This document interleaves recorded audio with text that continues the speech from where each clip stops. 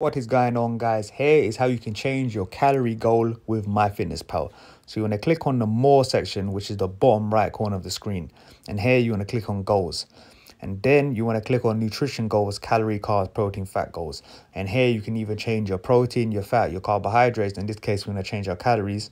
So mine is currently 2,520. Let's just make it 2,200. We click OK.